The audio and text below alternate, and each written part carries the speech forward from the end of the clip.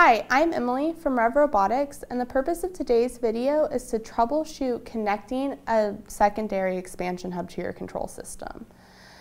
The first step in the troubleshooting process is to make sure that your cable connections are good. One of the first things you want to check is to make sure that your secondary expansion hub is getting power appropriately. The way to check this is to make sure that your secondary expansion hub status LED is outputting a color.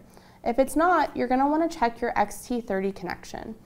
To do this, one of the first things you should do is go ahead and check your cable. So you can sort of unplug your cable, go through the process of looking over and checking the connectors and the wiring. Once you've done this and confirmed that it's good to go or the cable seems like it's in good shape, you can plug the cable back in and do what we call a wiggle test, which is just wiggling the connector in the port. If you have intermittent connection issues when you do this wiggle test, please reach out to support@revrobotics.com and we'll go through the process of troubleshooting this issue with you. Otherwise, the next thing you want to check is your RS485 communication cable. To do this, you're going to plug in your RS485 communication cable into one of the two RS485 ports on both the control and the expansion hub.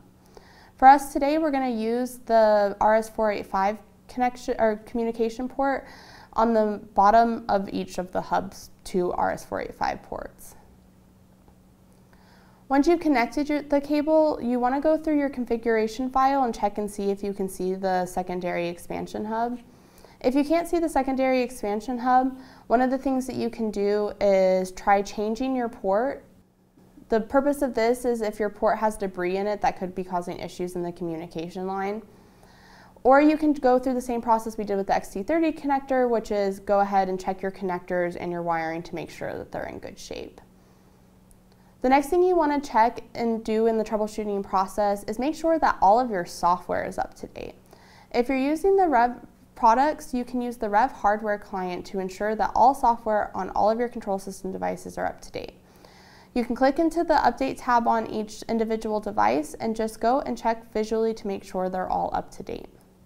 If you do not have access to the Rev hardware client, you can also use the robot controller console accessed through the browser to check what versions of the software you're on. You can go to the Manage page and just reconfirm that you're on the latest versions of each version of the Control Hub software.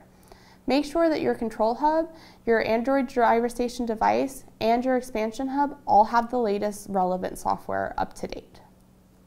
Once you've gone through this process, the next thing you want to do is you want to check your configuration file. To do this, we're going to go ahead and go to Configure Robot. And we want to select, in our case, this Hello Robot configuration at the top, because I know that it only has a control hub on it currently. We can then go to the Control Hub portal.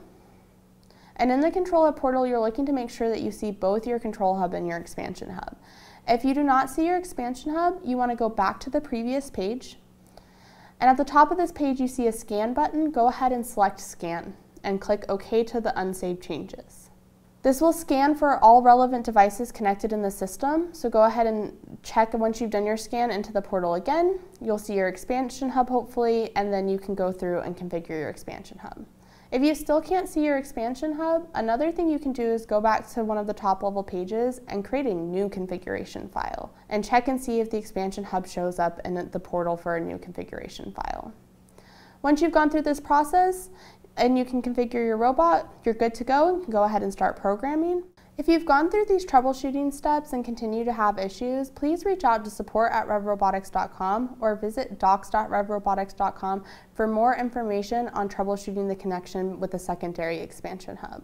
Otherwise, have a great season and don't forget to like and subscribe.